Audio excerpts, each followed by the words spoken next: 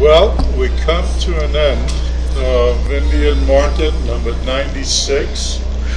We just got off the plaza interviewing a whole bunch of artists, doing a walkthrough. It is amazing the amount of artistic expression that's here in the market itself, and everybody's kind of looking forward to Indian Market 97. Yeah. It is incredible. But the one art that really the kids are listening to now is music. Their message of Indian country really is going out through the music itself. And we have now two leaders in music, the creative part of music, with the Cheers Project, and we have J.J. Otero with Sons of Wirdi. Wirdi. I'll keep saying it until I say it right. And we've recorded a lot of the jams that they've done over the past 2 years or so, and kind of been following their creativity. Missing person to this trio here now is Boy Land, who's on his way up to Wisconsin. And the boy's dream is to really get a studio going in Albuquerque where all of this incredible talent can come together and not only use it as an expression, but to really create a style that brings Native America together. And one of the things I've noticed, I'm a rocker from way back, probably before you were born, is that when the beat changes, the music changes. And I've seen it over and over again, from the 50s to the 60s to the 70s to the 90s to hip-hop. And now you guys are creating a new beat. And this new beat resonates with so many people. And maybe you can kind of talk a little bit about the influences that you see in your music and the audience that you're building. And for Leon and myself, we're really a platform. We're a distributor of content. And it's really an honor and a privilege to be able to be in that place. So if you can kind of just kind of look at how you see your audience and why you're working so hard to get a message out. Yeah, first of all, I just want to thank you for having us here today. You know, where I see the music today in a Native country, you know, we have amazing talent out there. So many artists up and coming, and so many artists that are already established. And I think something that me and JJ both look to each other to do is, you know, through our own entities, we have different projects going on. We have our bands, and then we have productions that we put together where we bring bands together, is ultimately to bring our community together and really highlight the talent that we have out there. So I know JJ was doing Rock the Nine. He does that through the years around Gathering the Nations, and he has an awesome platform there, and I'm pretty sure he'll talk about it. And I do Native Guitars Tour. We had our third annual here in Santa Fe for Indian Market, Roots Rock Reggae, and just, you know, bringing the different genres of music together, and, you know, throughout the country. So, you know, I think where we see music, or I see music, is you know, a place for us to express ourselves.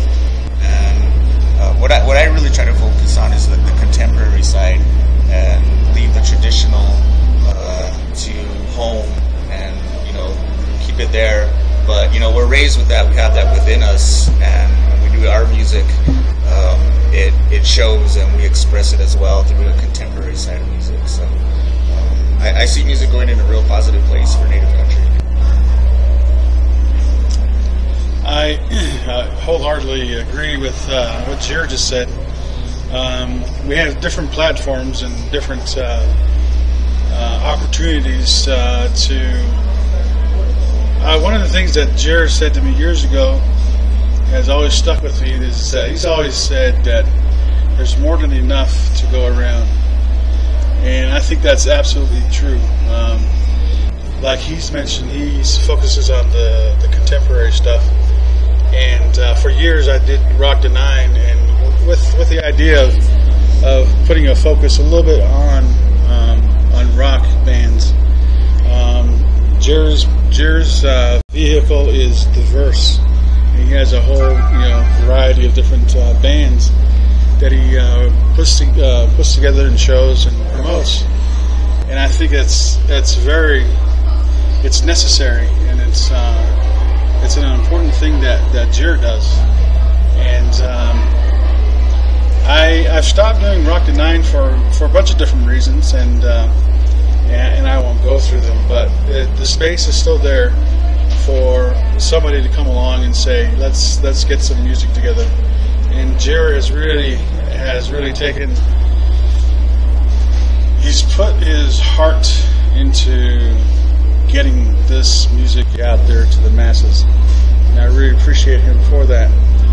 He's done a great job. He's promoted bands, and he has his own band. Love his band. And we were just talking about this when we were out there by the stage, by the Plaza stage, and just reflecting a little bit and saying, boy, we've made some strides. Yeah. From the very first, I remember I have a video recording of my very first outing as a band, and it's under lock and key. It's in a safe. it's in a bunker. Nobody will ever see it again.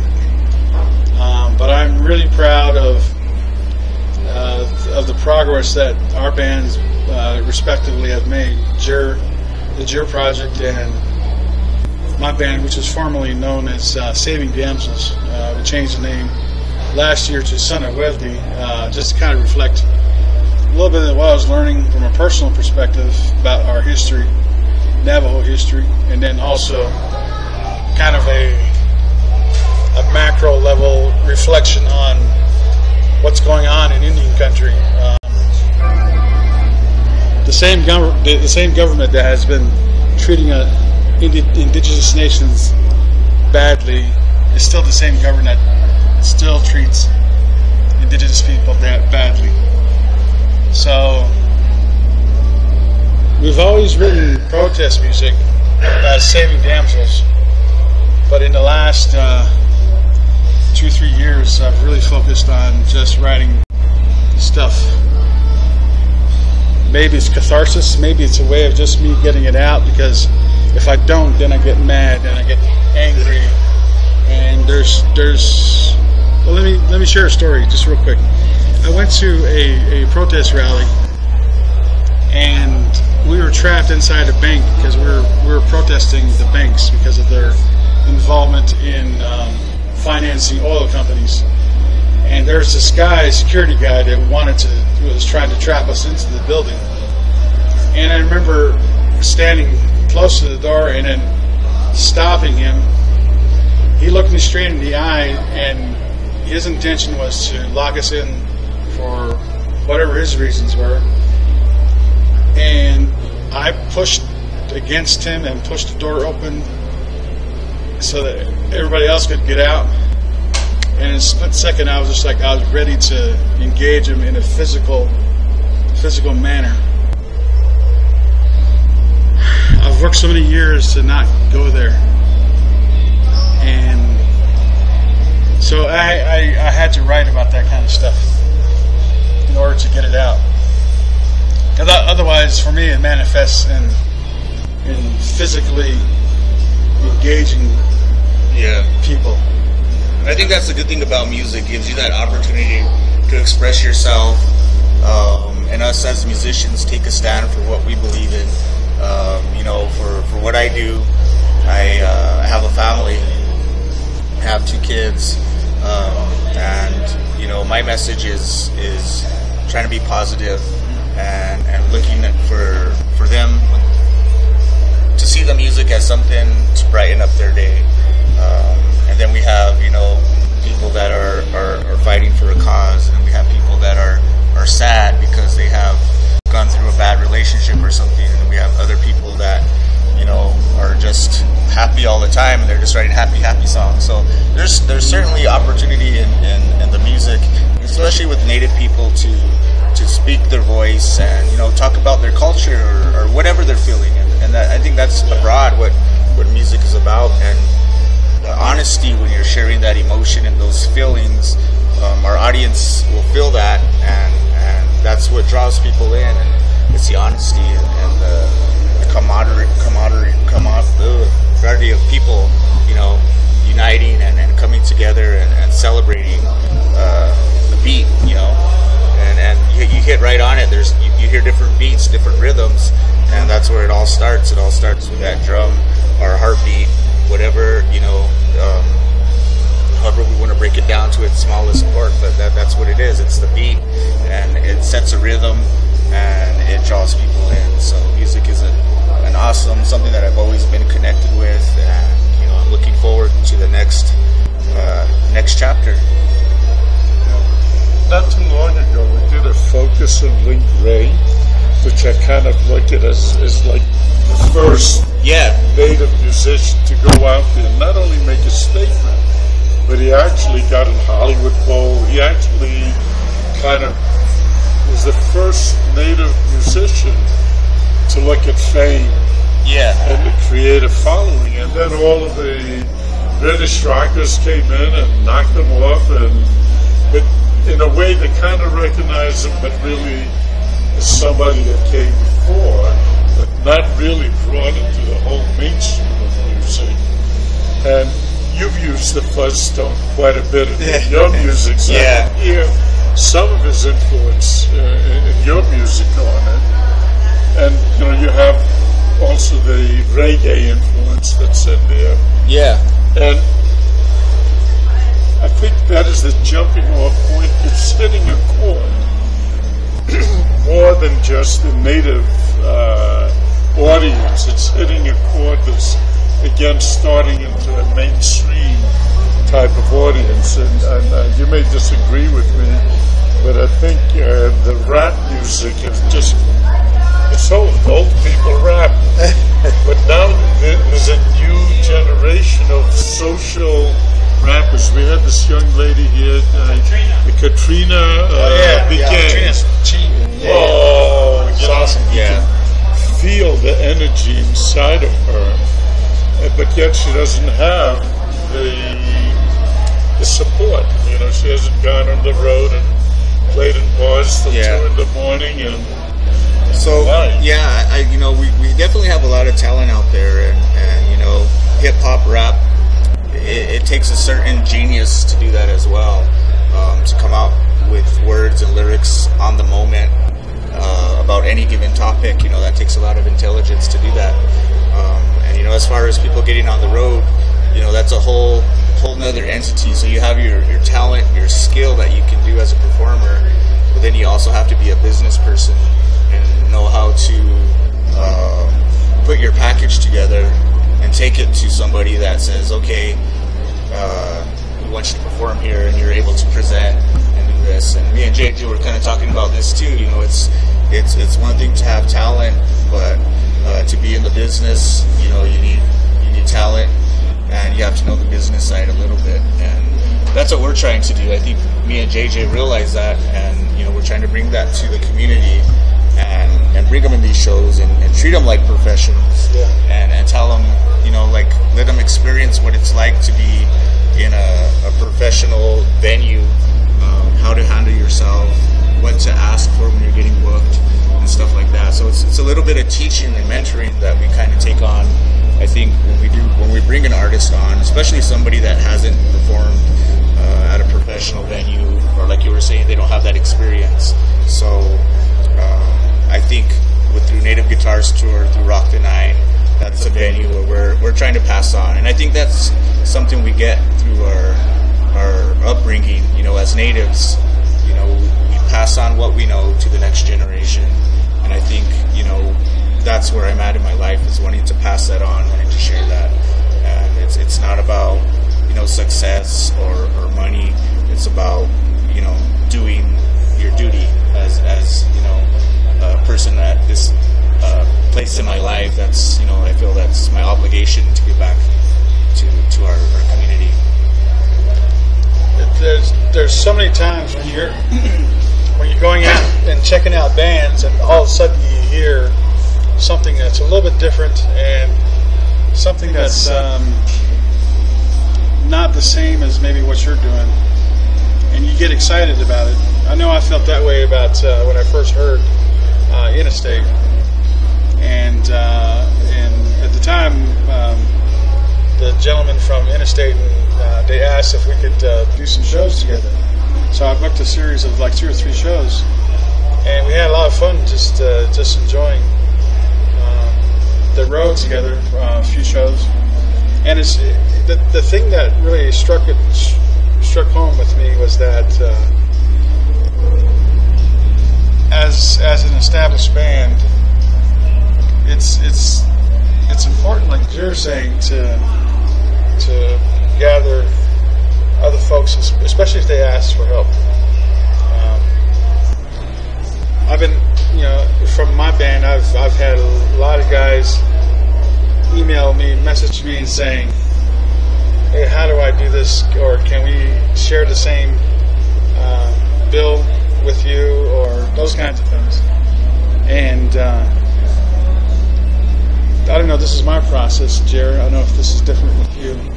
I didn't immediately go and check out what they're doing and whether or not feel like they have what it takes to go into a venue and perform. Is that, do you kind of filter that out, or is it just kind of like, yeah, come on in, let's do this? Yeah, no, I think I definitely do there's a screening process we have to do, because one, we're trying to establish a professional professional avenue for artists. In order to maintain that, if you bring somebody on stage, you got to make sure they're prepared at a certain level. So even though they may not have this huge knowledge of the business side, if they can perform and have demonstrated they can do that, then you can bring them to that stage and have them do that, and then show them the business in the background. So definitely some screening that's involved. And it is hard, like JJ was saying, you can't tell everybody yes, because not everybody's at that level. And I definitely keep in touch with all those people that do contact me, and I'm sure JJ does too. Yeah. And when they're at that level, that's when we bring them in. One of the things that Boy and I have discussed is that, like, Albuquerque now is like where Muscle Shoals was. All of this talent, all of these musicians coming in. But what Muscle Shoals had was like a studio, musicians that would come together, create, innovate, and then all of a sudden one would get a hit here and another one would get a hit there, and slowly it kind of built up. Yeah. And what's kind of missing is the studio structure to make it happen, where somebody could come in, plug in their guitar or drums or whatever instrument, and start playing, even though there's an anonymity of that person within the what are your thoughts about looking at a studio type of structure for Albuquerque? Go ahead, JJ. There's a bunch of really good studios in Albuquerque and Santa Fe, and I'll plug the one that we generally use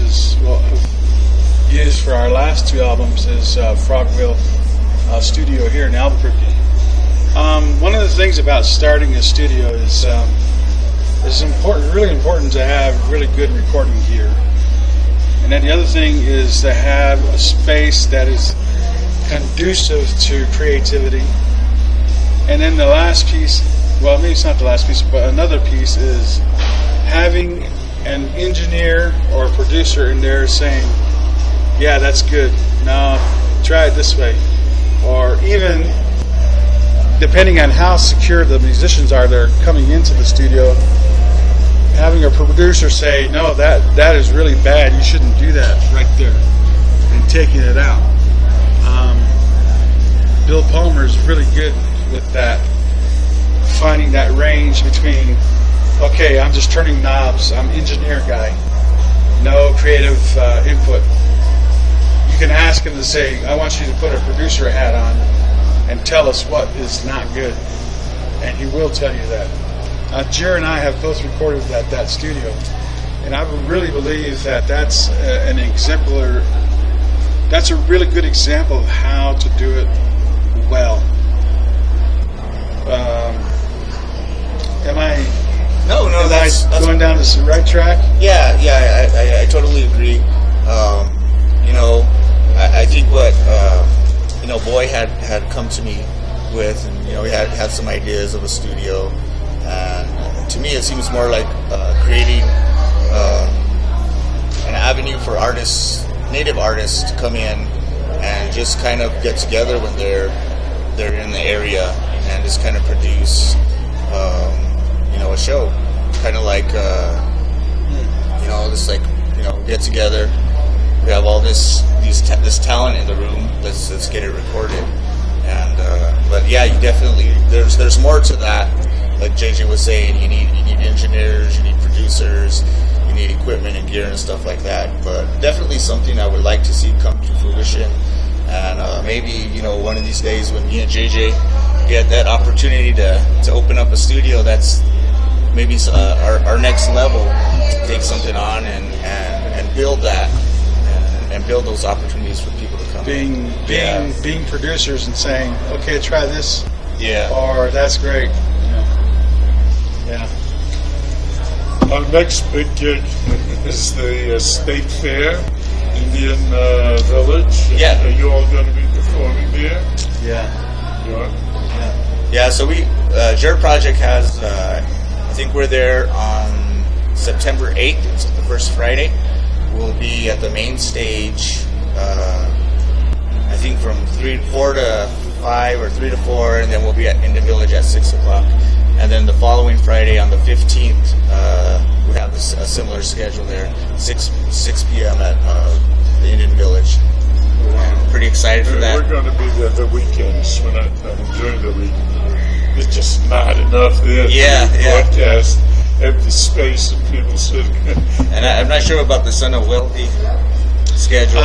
Yeah, we're playing that first Saturday, I believe, and then the following Thursday, both on the Indian Village stage.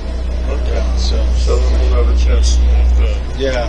So I want to thank you for having us out today, and it was a privilege, and hopefully this reaches some people and is helpful. And if anybody wants to reach me, my name is Jer Anderson. You can reach me at nativeguitarstour@gmail.com or visit the jerproject.com site. If you want any information on the band, we have tour dates, we have photos, we have videos. But yeah, music all the time. 24/7. Yeah, and Son of Wealthy, we have our website as well, and then Facebook, Twitter, all the social media sites, and just punch in the name, and you'll find either one of us, and have an online presence. It's important. Spell out Sons of Wealthy slowly. Son, like S-O-N, Son of Wealthy. Wealthy is H-W-E-E-L-D-I. H-W-E-E-L-D-I. Yeah. Try to say that one time. Yeah. A little on 3 right now.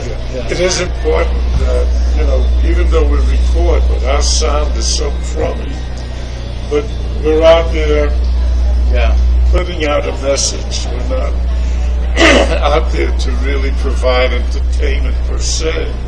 So it's important for them to be able to download what you have so it benefits you. I think what we are really is PR. We're showing what you're doing.